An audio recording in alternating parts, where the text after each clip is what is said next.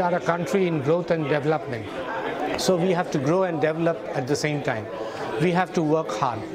We cannot have Western ideas of 4.5 days a week. So we have to work hard, we have to work honestly, and we have to form group practice is a concept we should take forward, and of course we should go to the underserved areas.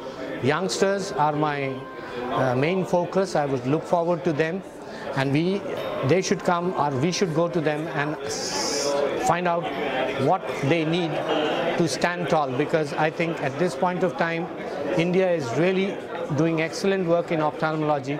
From here, as a market, we are very good, but we have to become the world leaders in ophthalmology. I think the new generation is going to take us there. Delhi has been a very pleasant spot as a city and as our capital, but the organizers have done it so well.